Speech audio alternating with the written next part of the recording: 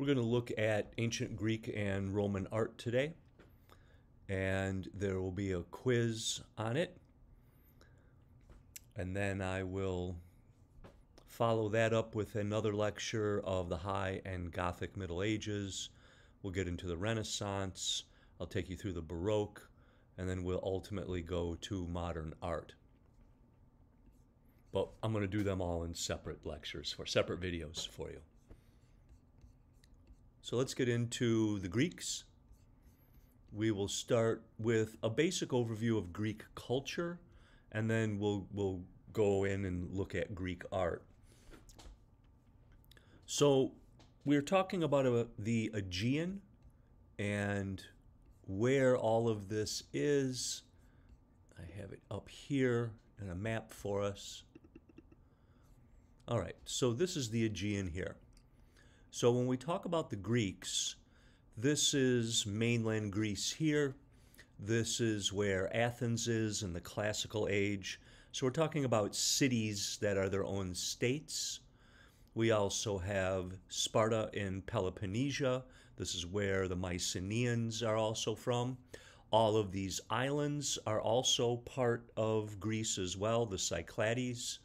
And then in Crete, we have the ancient Minoans and the Palace of Knossos. So all of this is Greek. And what makes it Greek is they share a common language, they share a common history with their literature in the Iliad and the Odyssey, and they banded together to fight off the Persians twice, leading to their classical era, and they also had a mythical battle with the Trojans, the Mycenaeans, and they fought with each other too. So let's go back to the original lecture here. You are looking at the Parthenon on the Canonical Hill of where they made a treasury that was to help them fight the Persians or anyone else after the two Persian wars. The Delian League was made up of a lot of the Greek states, and the amount of money that they spent on this building ultimately will lead to a war with Sparta called the Peloponnesian War. So the Cyclades, the islands, we find settlements there as early as 5000 BC. They were shipbuilders. They were very good traders, obviously, living on the water like this. They had to have really good boats. And they had a kind of superhighway of trading between Asia Minor and Egypt and northern Africa. We don't know a lot about the people in the Cyclades from around 5,000 years ago, other than we have found these small marble figurines, highly stylized. We're looking at a woman here with no eyes, no mouth, their breasts protruding, and then there is a triangular pubic bone.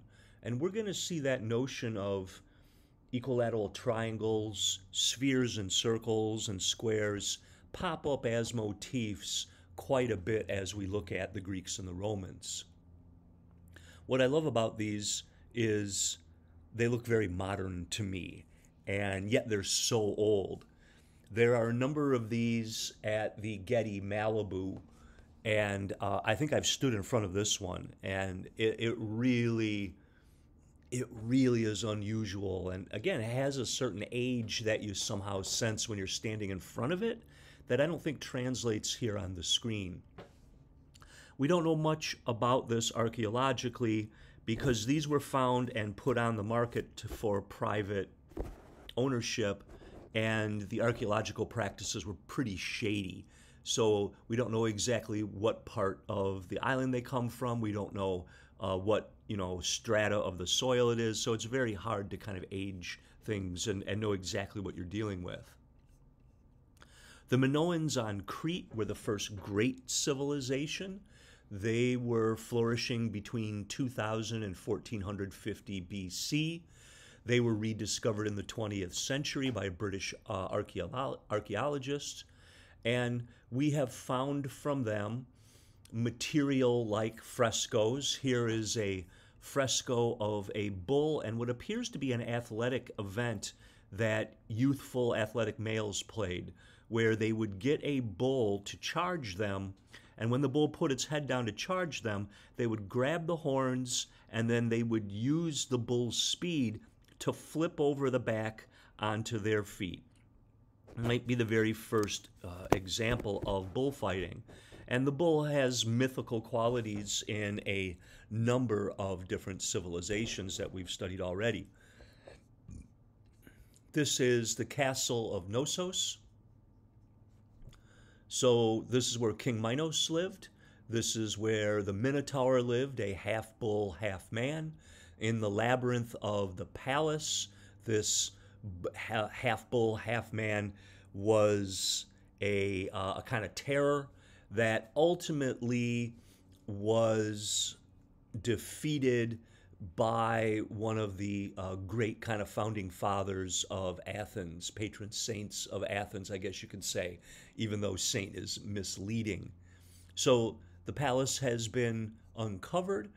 There have been parts of it that have been restored, and again, maybe not the best archaeological practices. What's interesting in their architecture is how the columns are thicker on the top and thinner at the bottom. That is a very kind of unusual way of doing columns that we don't really see very often. The Minoans, their civilization, as it begins to decline in 1450, the next major civilization are the Mycenaeans, and they are the mythological civilization. They built at Mycenae, they built giant walls for their city. They were warriors, and they are ultimately the warriors who are engaged in the Great Trojan War as well. Their mythological quality includes things like Cyclops and living long times, all stuff that was done in this kind of age of heroes where everything was inflated. And with the Greeks, everything involves gods. The gods meddle in every little single affair in humans. Homer writes about the Great Trojan War. A blind poet writes down the Iliad and the Odyssey about 800 BC. I'm pretty sure that Homer was not a real person, because how could a blind person write down this epic poem? I think Homer was a group of poets who, over the 400 years that the war had happened earlier, they were writing down different parts of the war, and I think as a group they ultimately write it into one long epic poem. And I think the blind poet thing is kind of a wink letting you know that they're not real. So in the Great Trojan War, with the Iliad, all the Greek states get together to fight the Trojans, which is in modern-day Turkey. They are going to fight with great warriors, Achilles being one of them, Patroclus is another. The gods, again, are involved at every single turn. At the end of this battle, Achilles' friend Patroclus is going to be killed by Hector. Achilles, who decided he wasn't going to fight because he felt disrespected, fights and kills hundreds of people. He is like a modern Rambo-type television character, movie character, that bullets do not find him, even though there's no guns here. So Achilles goes crazy. He kills Hector, and then, rather than showing respect for Hector as a warrior, he drags his naked body all around the walls of Troy.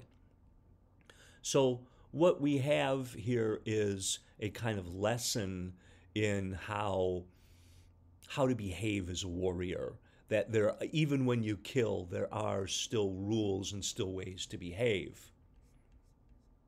The second of the great poems is the great warrior Odysseus, who fights in the Iliad and is part of the Iliad. He is trying to get home to his wife and to his family. His wife, very beautiful, many suitors, and he is going to be blown all around the Mediterranean and the Aegean in this long, long journey to find his way back to Ithaca. And again, the gods are with him and against him the entire time.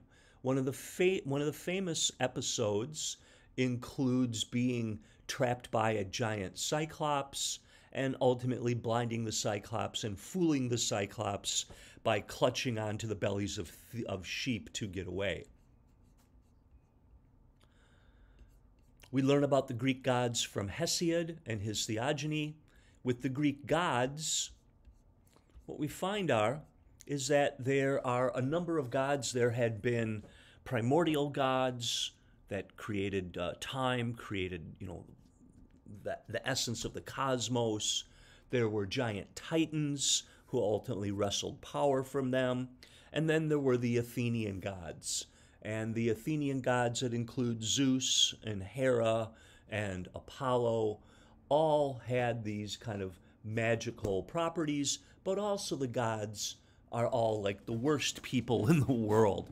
They are always cheating on each other, and you never know, even if you worship one of these gods, it might see some perceived slight and work against you. So there's no way of controlling really anything. The Greeks were into theater. The theater usually started with one actor. There was satyr plays, half goat, half men. They were comedies, bawdy comedies, lots of penis jokes. And then there were other longer comedies and then tragedies as well. And the whole era of theater was really big and revolved around a major Dionysus, a god of wine and kind of probably, I'm guessing, harvest and relaxing a little bit after getting the harvest in. And the theater, they built these grand amphitheaters that ultimately become, with the Colosseum, double amphitheaters, and you can see sports stadiums in kind of the way that they're built. Aeschylus was one of the 4 remaining playwrights that we know about. We don't know a lot about the theater other than what we know from these playwrights, which we also know they were really well respected. Aeschylus is writing tragedies where we are feeling catharsis for our character. In Greek theater, all of the action has to happen in one day. In Prometheus Bound, we have a Titan who wants to save mankind even though Zeus hates us and wants to obliterate us. So he is going to bring humans fire. He's going to teach us writing, medicine, mathematics, astrology, metallurgy, architecture, and agriculture. And for this, Prometheus is going to be chained to a rock for eternity and every day have his liver painfully eaten out by a giant eagle. And every day it will grow back for him to be tortured in perpetuity. They had oracles. The oracle at Delphi is one of the better known oracles. These were women who were priestesses. They would smell these noxious gases that were coming from underground that they believed was a python that was slain by the god Apollo, and it was rotting there. And the rotting smell allowed the priestesses to forecast the future by speaking in tongues, which were then interpreted by other priests. The Greeks also had these massive games between all their cities, and the games were athletic events called the Pan-Hellenic Games. The first games were dated at 776 BC. They featured all kinds of athletic endeavors, but culminated in a long sprint that we're seeing here on their pottery. So you may notice we know kind of what we know about the Greeks from their architecture. We know what we know from the Greeks from their sculpture, much of the sculpture which is reproduced in marble by the Romans, and we know about it also from their pottery. The paintings that I'm showing you are not Greek. They are done by later civilizations who admire the Greeks. most Greek painting, we don't really know what it looks like. There is not much for us to see. In Athens, we have a democracy. The democracy begins as a way to put wealthy people in check, and all citizens at some point were part of the polis, were part of the government. And that to Plato was an ideal government, one in which all citizens participate. Citizens being land-owning men, women did not participate, and workers and slaves did not participate. The Greeks were all about virtue, and the virtue of a great state, according to Plato, was wisdom, courage, moderation, and justice. They believed in moderation amongst all things. You shouldn't be a coward, you shouldn't be a bully, you should be able to stand firm and have courage.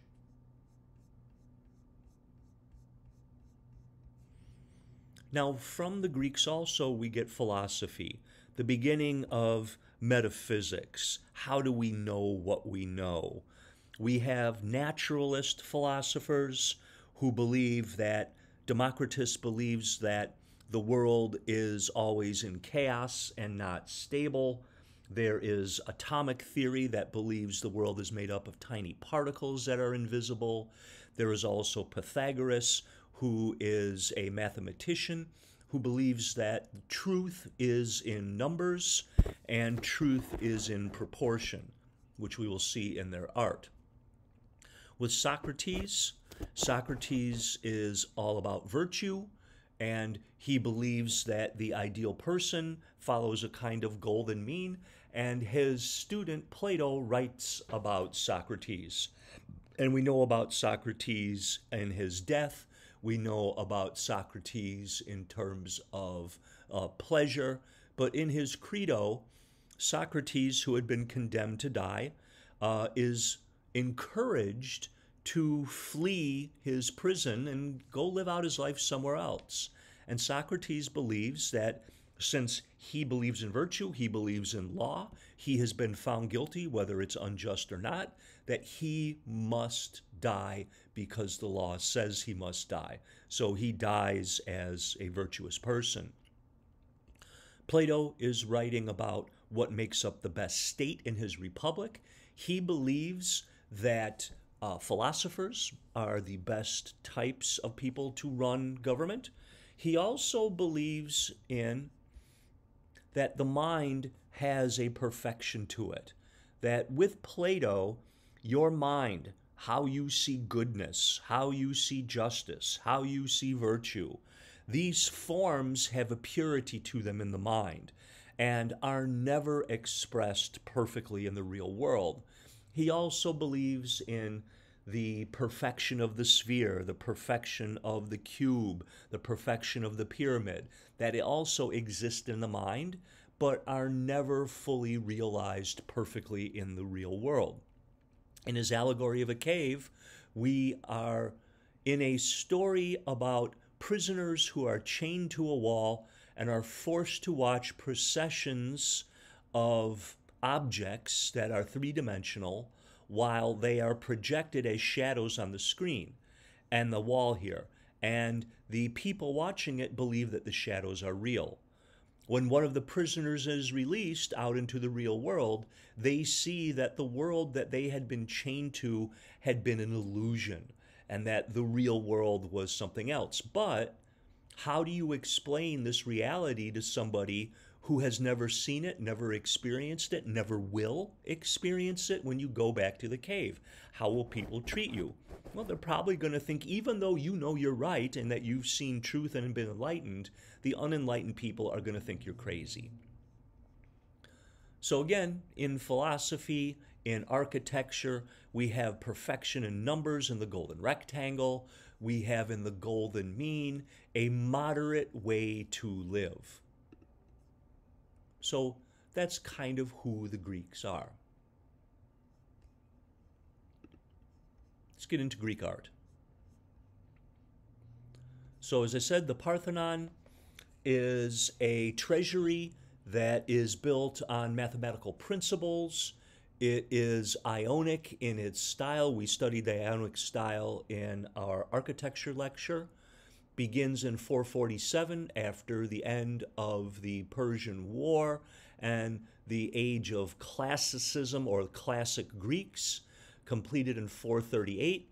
Oh, it's a Doric temple, I'm sorry, not an Ionic temple, with the fluted columns sitting on the floor rather than lifted on a base.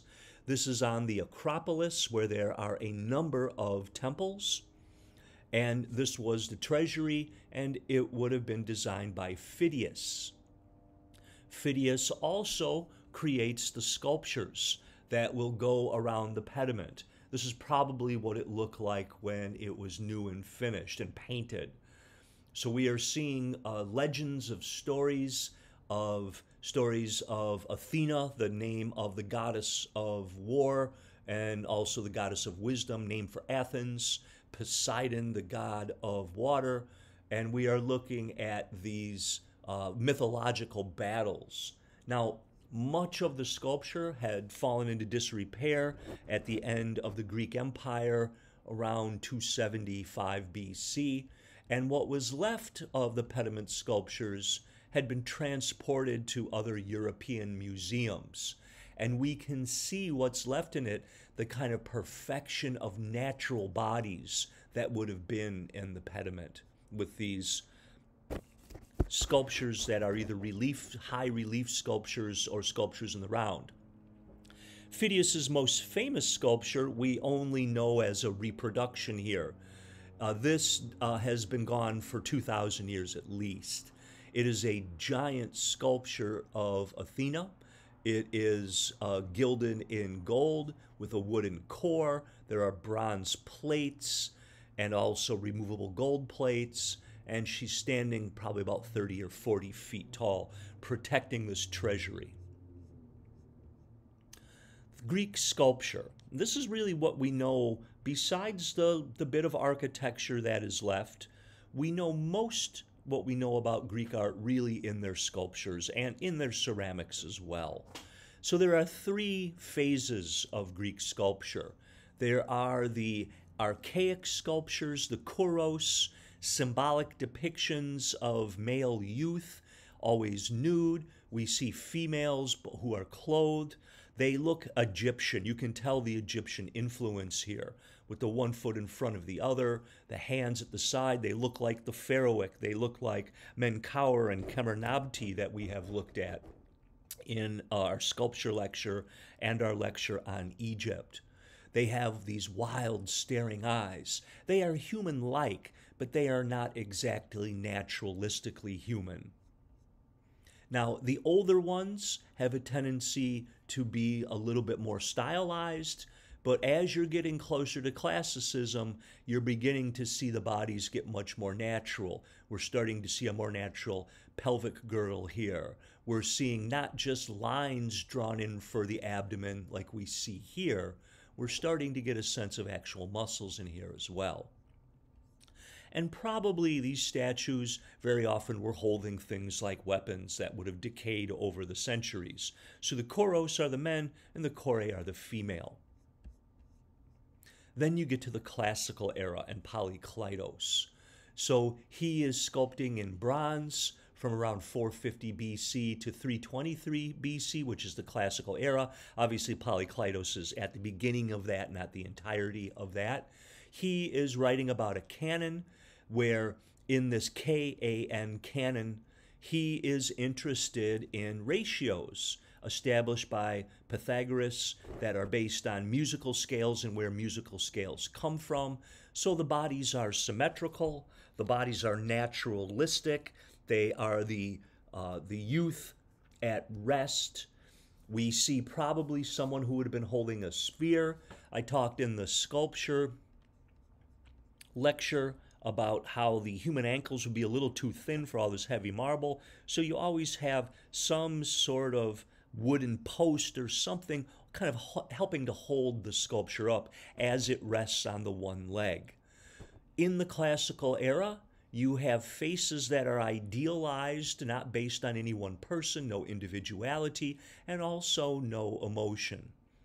and then we can start to count and look for how things are put together, like Fibonacci numbers, where the first knuckle of the finger is 1, the second knuckle is the same length, 2, the third knuckle is twice as long, that would be 1 to 1 to 2, and then from the knuckle on the hand to the wrist would be 3, from the wrist to the elbow would be 5. So you're going in units of 1, 2, 3, 5, 8, all that are based on the numbers that you would find in the golden rectangle as well.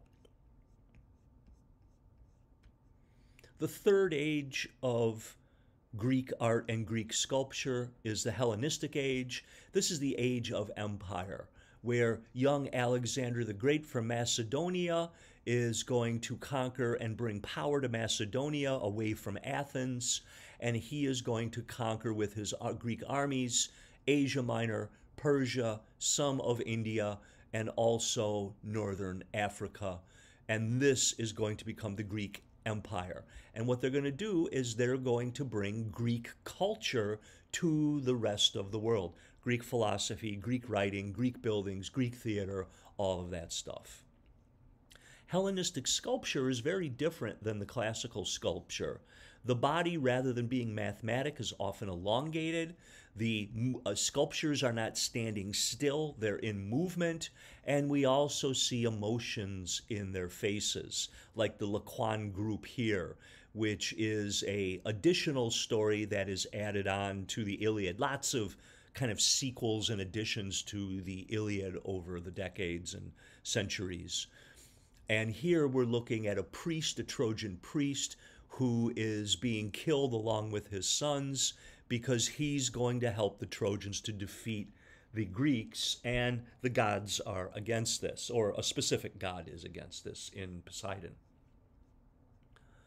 Now, these statues, which we see as white marble, that Michelangelo is going to copy in white marble, we know now through rigorous testing that they were all brightly painted.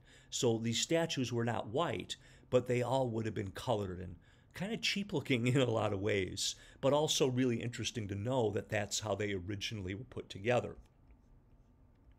So when the Greeks fall, it's around the same time that the Romans in Italy have become a great warrior tribe and a great power. You are looking at Rome here in around 320 in the Common Era, and we are seeing a city of about 1 million people that is able to exist because of their engineering and the aqueducts that we have studied in earlier chapters. We have studied the aqueducts, we have studied their domes, we have studied arches, and they are able to build massive building for public spectacle. Here would be the Emperor's Palace. This is the Circus Maximus, where they had chariot races. This is the Colosseum, where gladiators fought. They have public baths, great public works. It is a military society, but also a very effective bureaucratic society. The way that modern law works in terms of having a lawyer and representation, the way that procedure works in law, all of this is coming from the Romans. Fantastic engineers, fantastic bureaucrats, but ultimately really ruthless, and are also going to create an empire that is going to fall. That empire is massive. This is where Rome is in Middle Italy. They're going to conquer Spain. They're going to conquer modern-day France. They're going to conquer all the way to Britain. And then they are also going to conquer Asia Minor. They're going to take the Levant, northern Africa, and they're really going to control the entire Mediterranean here. Ultimately, though, the people that are the Germanic people that kind of start in the plains around where Ukraine is, they are ultimately going to pick apart the empire, and as the armies start to fall apart, they are going to destroy Rome. And this city of 1 million people in the Middle Ages is going to have only about 10,000 people at one point. They're going to be keeping sheep in the Colosseum. It is going to be a complete collapse. The origin myth in Rome, there are several of them. One of them is Romulus and Remus, two twins who were abandoned and raised by a wolf. They found the city of Rome, And this city has magical walls that will stay magic and protect Rome as long as you always enter through the front gate. Unfortunately, Remus, he got locked out one night and he jumped over the wall, breaking the spell, and his brother Romulus kills him. So the essence of this origin myth is this: Rome is more important than family. And that is a very kind of different myth, and I'm sure that we might see in a lot of places or think might be right and just in our own society. So Roman culture is referring to the time where they have a great democracy, is their republic run by senators and consuls and generals, but ultimately it will become a dictatorship through Julius Caesar, and then Octavian will be the first emperor. This is a hot climate. They live in buildings that have central courtyards. They are run by family members, fathers known as patricians. That's where the term patriarchy comes from. We have open markets. We also have apartments where poor people live called insulars. We have really a great, thriving society here that will ultimately, again, fall into ruins. Now, the one thing that the Romans add in sculpture, they copy all the Greek sculpture in terms of the classical sculpture and the Hellenistic sculpture.